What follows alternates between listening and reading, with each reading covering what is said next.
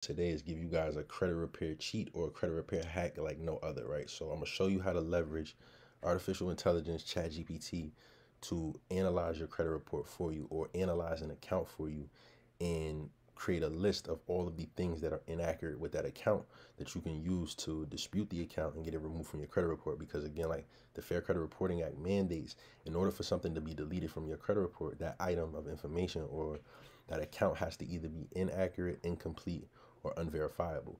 We're not dealing with unverifiable right now. Like, we're gonna deal with incomplete and inaccuracies, right? Incompletions and inaccuracies, because that's what we can see on this credit report. Just from looking at it myself, I can see some inaccurate things and I see some incomplete data, especially with the payment history. So if we were to analyze this credit report ourselves and then put it into ChatGPT and have it do its own thing, we would want to see like kind of how well either of us are able to analyze it, right? How well we did compared to how well ChatGPT did. So I have a new chat open right now. So what I'm going to do is I'm going to copy this particular account. This is a JP Morgan Chase credit card account, right? That was charged off apparently, and says it was sent to collections. So we're going to take all the data, right? We're going to copy this, and we're going to come to ChatGPT, and we're going to we can either, so I like to just paste it in or first, and then I take my cursor back to the top, and then I have to give it the command to create a list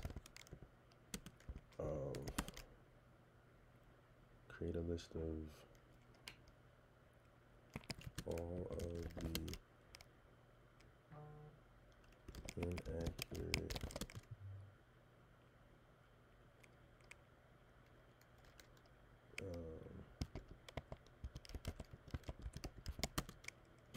discrepancies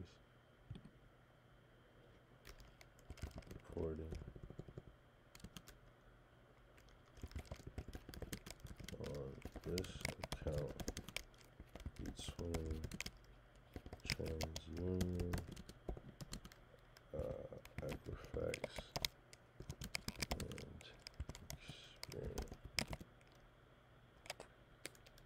Right. So I said create a list of all of the inaccurate discrepancies reported on this account between TransUnion, Equifax, and Experian. All right, so we're gonna hit enter and see what it spits out for us. All right, look, based on the information provided, here's a list of inaccurate discrepancies reporting with this account. So as you can see, it's listed.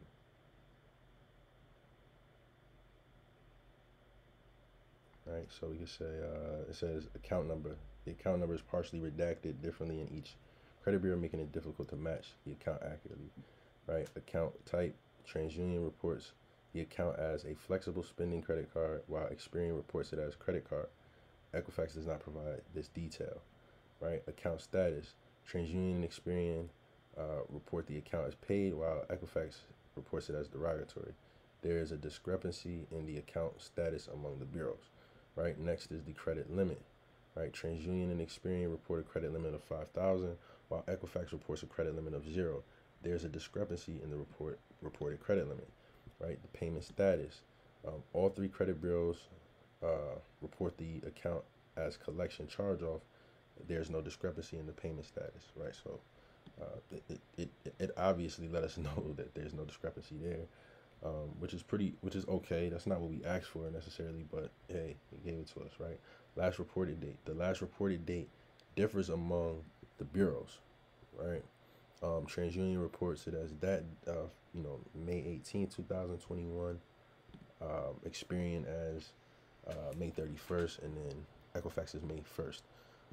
Date last active. The date last active is reported as April 29th in TransUnion, May 1st in Experian, and with that September 1st in Equifax. Right, date last active. The date of last payment. Date of last payment is reported as 4/29 in TransUnion, Experian, but September 1st in Equifax. There's a discrepancy in the date. There's 2-year payment history. The payment history for the account varies among the bureaus for different months and years, indicating discrepancies in the reported payment history, right? The comment section provides various details about the account status, including payment after charge-off, collection, settled for less, um, balance, and more. While the comments are similar among the bureaus, the wording may differ slightly. So you see how it breaks it down, you know, each thing. So you could go through each negative account that you have, ask ChatGPT to analyze it, and you can choose which inaccuracy you want to use for that particular month to dispute with whichever bureau, right? Because some of these wouldn't work for each bureau, right? So you would have to kind of pick and choose, because some bureaus have the same information, one might have something different. You want to try to find, you know, whatever you can use for each bureau. But this is what ChatGPT can help you do. It can help you kind of filter through, you know, the inaccuracies according to the Fair Credit Reporting Act, right? And we could have put that in here too, based on the information provided, or excuse me, we could have said, create a list of all the inaccurate discrepancies reported on this account in violation of the Fair Credit Reporting Act between Equifax, TransUnion, and blah, blah, blah, blah. But that's what these are. These are all violations of the Fair Credit Reporting Act, because it's inaccurate, right? It's, you know, if it's inaccurate or incomplete, right, there's discrepancies, inconsistencies between the bureau's data and reporting, then that means somewhere along the lines of, you know, with the Metro 2 reporting, you know, stuff was going wrong, which is a violation of the Fair Credit Reporting Act,